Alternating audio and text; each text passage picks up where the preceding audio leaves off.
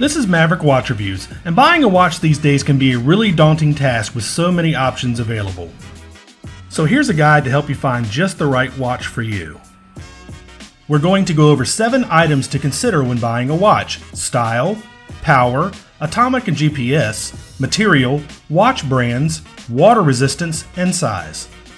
Now let's start with style first. There are many popular styles out there. Would you like a dive watch with increased water resistance? How about a dress watch for a social function? Maybe you need a fitness tracker to work out. How about an inexpensive beater watch to wear on the weekends and finally paint that room you've been wanting to paint? Or maybe a high-tech smartwatch to stay connected.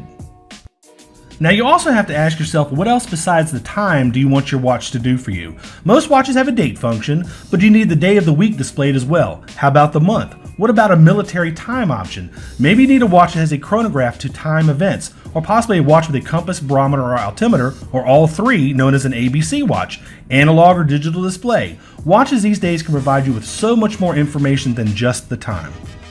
How do you want your watch to be powered? A classic battery-powered quartz or an automatic? Automatics wind themselves while you wear them on your wrist. What about a classic manual wind watch where you provide the power? A quartz watch can either have a replaceable battery inside or be solar powered. That's where a solar panel charges a lithium-ion battery. Or you can have a combination of an automatic and a quartz. That's a kinetic watch. Kinetics have the accuracy of a quartz movement, but with the convenience of an automatic, where a rotor uses your arm's motion to charge a lithium-ion cell inside. And don't forget about atomic and GPS quartz watches. An atomic watch gets its radio signal from Fort Collins, Colorado, and a GPS watch gets its signal from orbiting satellites passing overhead. Some watches have both technologies inside.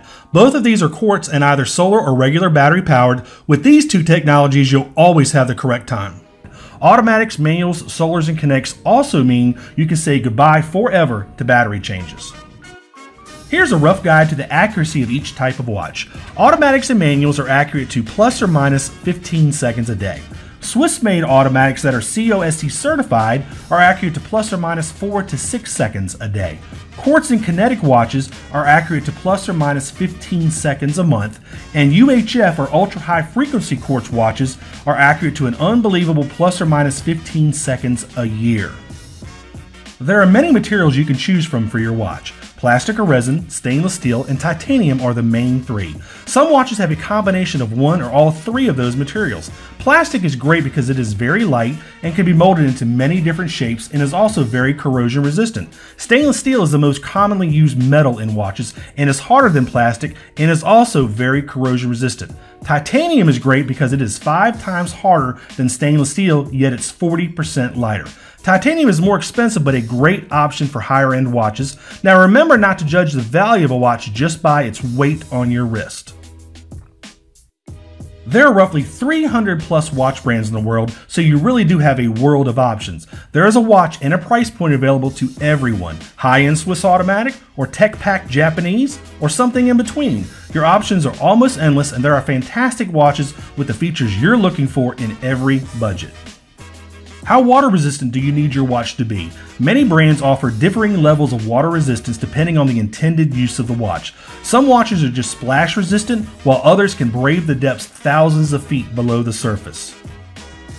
Prices vary greatly, but don't always indicate that one brand is better than the other. You can buy a great value-packed budget watch, or you can go all out on a high-end Swiss timepiece and enjoy its fine craftsmanship inside and out for years to come. Watch sizes have tended to lean towards larger watches these days, but it's really all about personal preference and what you think looks and feels good on your wrist. That goes for straps as well. You can have an all stainless steel bracelet, leather or silicone strap, or opt for a NATO style strap for extra security. I hope this helped and have fun buying your watch.